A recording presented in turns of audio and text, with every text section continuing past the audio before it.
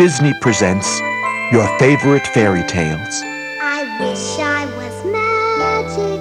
I'd magically find a secret passage traveling through space and time to faraway places that I've only seen in storybooks, in picture shows, and in my dreams. 'Cause wishes are magic and wishes have wings. The sky's full of wishes when the whole world sings. I wish I may, I wish I might. There's a wish on every star that's bright. The wish I wish tonight for you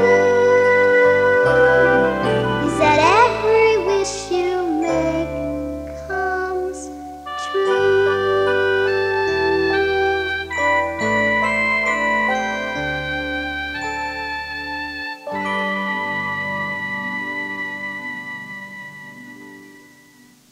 This is the story of the Little Red Hen. You can read along with me in your book. You will know it is time to turn the page when you hear the chimes ring like this. Let's begin now.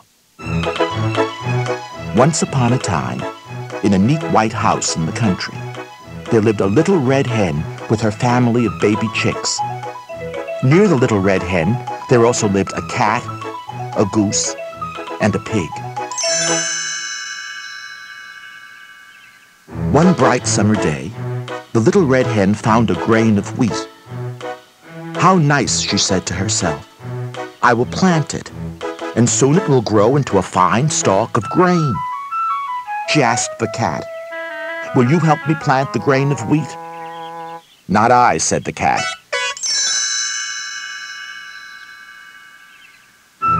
She asked the goose, will you help me plant the grain of wheat? Not I, said the goose. Then she asked the pig, will you help me plant the grain of wheat? Not I, said the pig. Then I will do it myself, said the little red hen.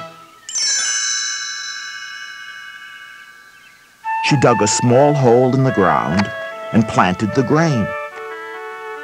Soon the little seed grew into a fine stalk of wheat. The little red hen knew that it was time to reap it.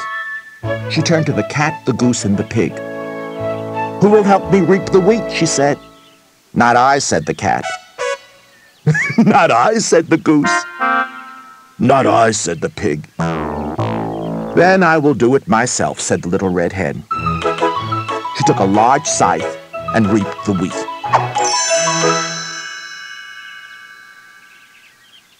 After the wheat was all gathered, it had to be ground. Who will help me carry the wheat to the mill? Asked the little red hen. Not I, said the cat. Not I, said the goose. Not I, said the pig. Then I will do it myself, said the little red hen. She put the wheat in a basket, and she and her baby chicks set out on their way.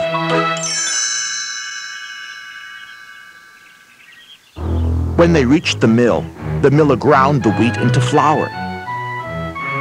Then the little red hen took it all the way home again.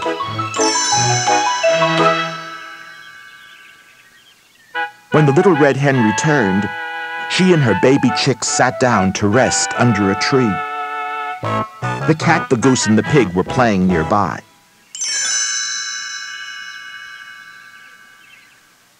Who will help me make the flour into dough? She asked the animals. Not I, said the cat. Not I, said the goose. Not I, said the pig. Then I will do it myself, said the little red hen. First she heated some milk. Then she added some butter, sugar, salt, yeast, and the finely sifted flour. She kneaded the dough and placed it in an earthenware bowl to rise. Who will help me bake the bread? She asked the animals. Not I, said the cat. Not I, said the goose. Not I, said the pig. Then I will, said the little red hen. She made a roaring fire in the oven, and when it was just hot enough, she put the bread in to bake. As soon as the loaf was crusty and brown, the little red hen took it out of the oven and set it in the open window to cool. The animals outside the house noticed the delicious smell. They all gathered around. The little red hen came to the window. "Who will help me eat the bread?" she asked. "I will," said the cat. "I will," said the goose. "I will," said the pig. And they all started for the house. The little red hen stopped them at the door. "You did not plant the grain," she said. "You did not reap it. You did not carry it to the mill. You did not make the flour into dough. You did not bake the bread. You shall not eat it. My baby chicks and I will eat the bread." And they did.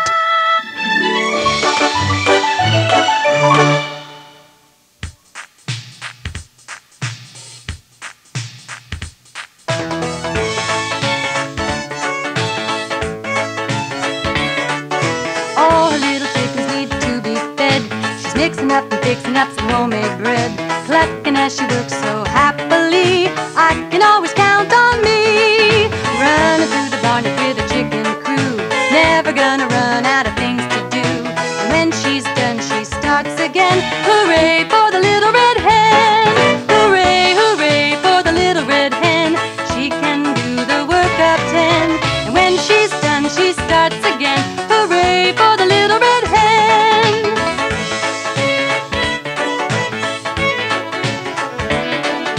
When there's something that must be done, the work comes first and then the fun. She never has to worry when she can't find help. She can do it for herself. From growing the grain to cutting it down, to baking the bread till it's nice and brown. She always has a helping hand to lend. Hooray for the little red hen! Hooray, hooray for the little red hen! She can do the work of 10. And when she's done, she starts again. Hooray for the little red hen!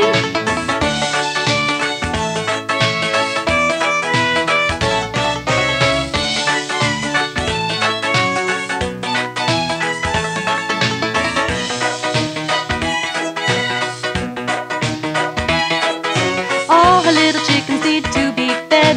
She's mixing up and fixing up some homemade bread, clucking as she works so happily. I can always count on me, running through the barnyard with her chicken crew, never gonna run out of things to do. And when she's done, she starts again. Hooray for the little red hen!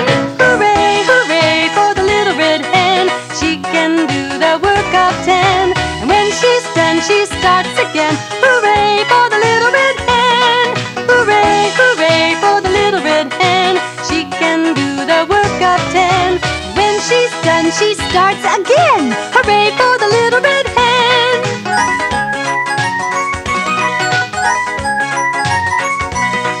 Hooray for the little red hen!